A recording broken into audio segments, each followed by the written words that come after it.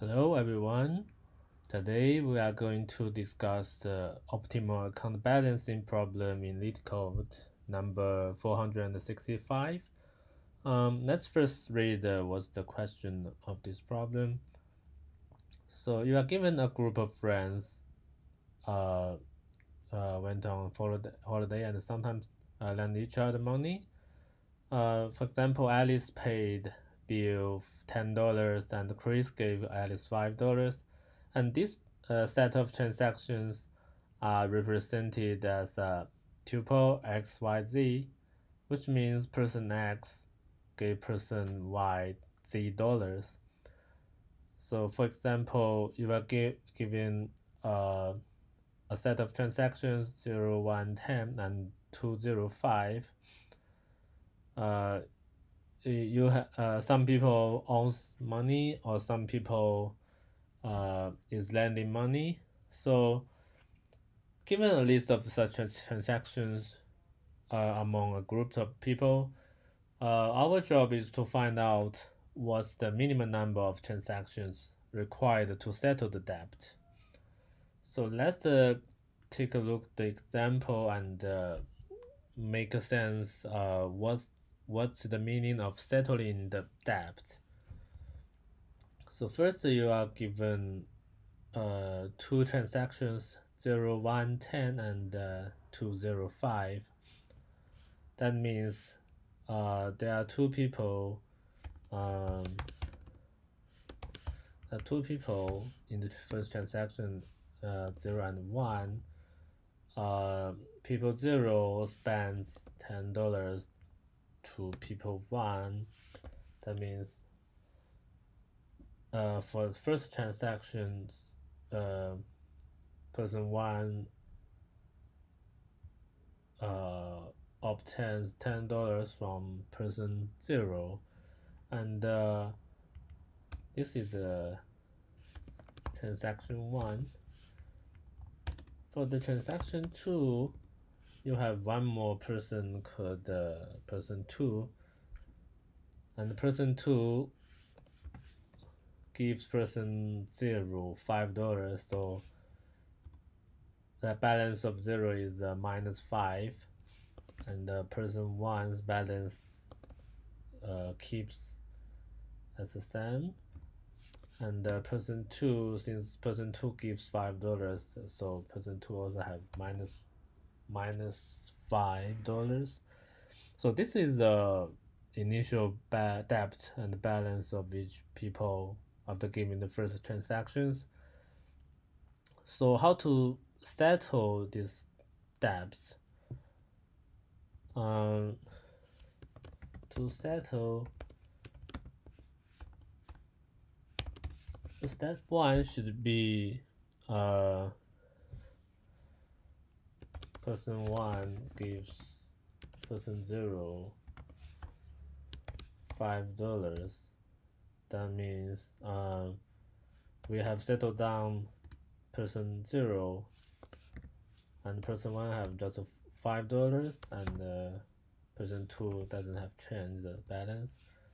And the second step is to let person 1 gives person P2 $5, and this step settle down all the person, and so the answer should be return number 2 steps. Of course, there are multiple ways to settle down.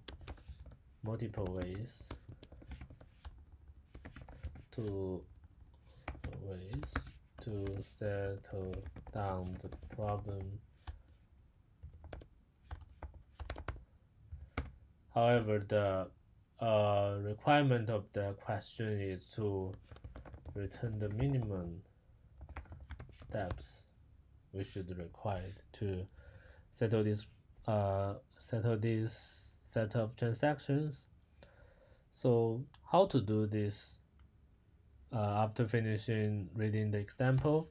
So the first step is obvious to see that we should set up the initial balance or debt for all people.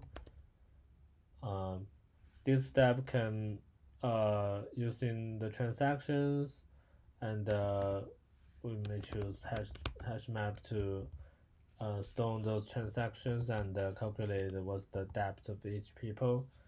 And the second step is to focus on non-zero balance person. Since from the example we have seen, if the people has the zero balance, that means the person has been settled. So we just focus on non-zero balance person. And starting non-zero balance, we do DFS recursion to find out the minimum steps to settle down. So let's write the code. So let's first set up the initial balance. One special case, of course, is the input is the none. Transactions is none, or transactions length is 0. We should just return 0 since there's no steps should be done.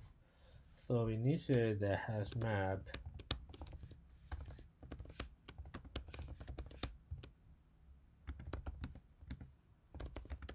new hash map.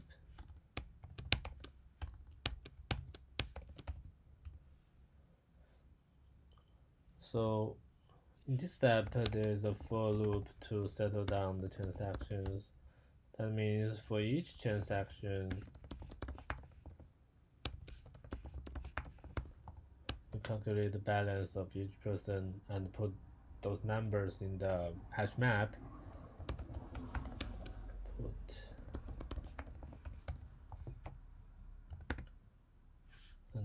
And for convenience, we set the data structure here. Each transaction has 3 elements: sender, receiver, and amount of the transaction.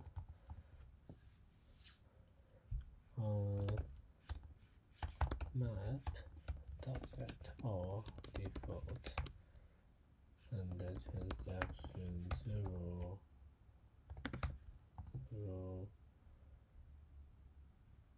is minus transaction minus the amount. Also, the receiver also receives such amount.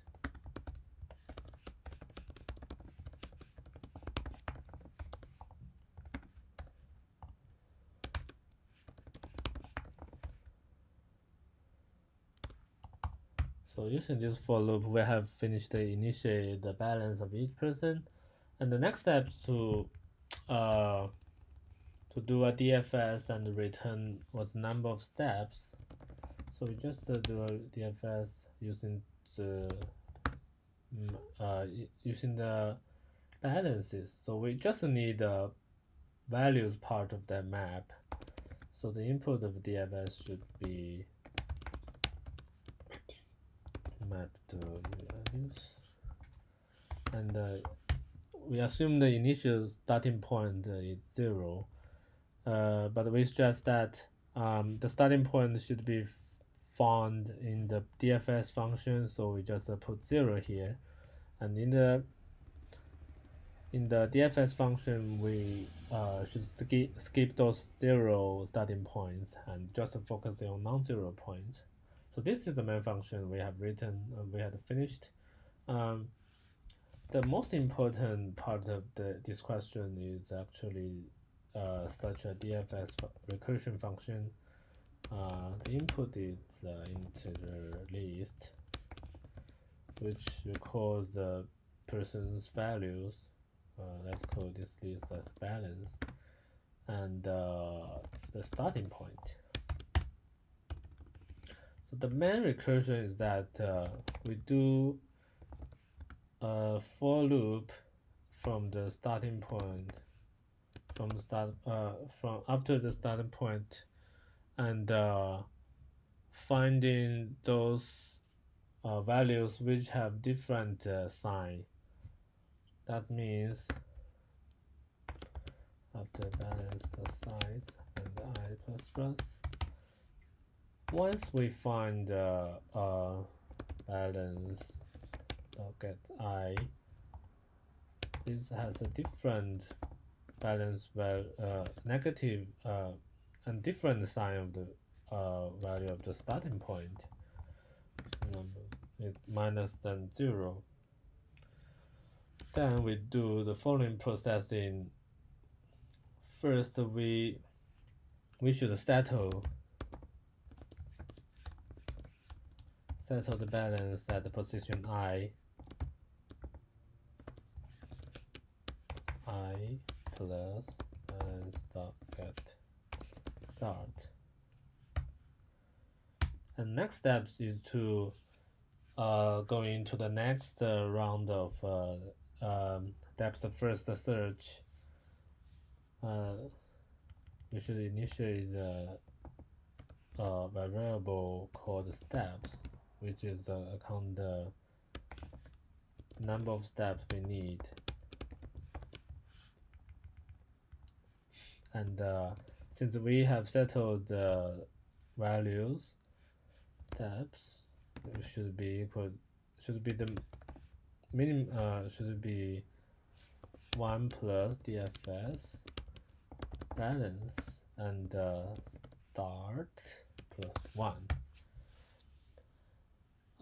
Again, since we are finding a minimum number of steps, so here we must keep updating the steps variable and keep it as the minimum steps should be taken. So this should be minimum value. And don't forget, after do the DFS recursion and before we go into next DFS recursion, we should recover the balance at position I, since we need to go into the next round. This is a very classic write-up for DFS recursion. That's the main part of the DFS recursion, to find the minimum number of steps, and after finding, we should return the number of steps. One more thing is that what should be the termination requirement of the DFS recursion.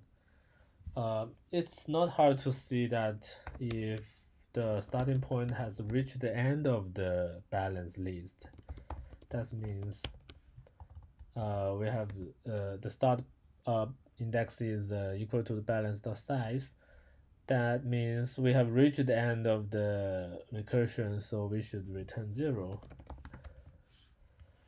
And another important step is that, as we have mentioned, we just focus on non-zero balance person. So at the very beginning, we at each recursion, actually, we assume the start point is non-zero balance person, but it's possible that at the start point the balance is 0. So at the very beginning, we should determine what should be if the whether the balance is 0 or not. If it's 0, we just skip those positions. So when start is less than the balance size, and the balance that get start is equal to 0, we just skip those positions. So that's basically the answer. Let's run the code. It looks good, and yeah, we have the answer correctly. So this is a very interesting questions. Let's first analyze the next step should be analyzing the time complexity and space complexity. Uh, Actually, this question is kind of hard to analyze because um, actually in theory it's a NP hard problem. I recommend readers to see this paper. Actually, this question, the LeetCode question is from this paper, which is called Settling Multiple Depths Efficiently. This is a very good computer science theory paper, and actually the this question is a MP hard problem. Actually, strictly is an MP complete problem. So I think this question, the code just uses some cases, very small scale cases, such that we can go through these questions. Uh, so actually, we can give a map to give a very immediate recursion map of this question. Um, and recursion, actually we are starting at each position of the balance loop. So because we are incrementing the start for each recursion call, the loop will be in fashion of n and n minus 1 and minus 2 until we reach the end we have 1. So the time complexity is O over the n times n minus 1 and minus 2 and blah blah until we times 1. So the space complexity mainly from the we are using hash map and yeah, basically we are using the hash map to store those initial balance. So the space complexity of this question is linear. Yeah, that's all. Thank you.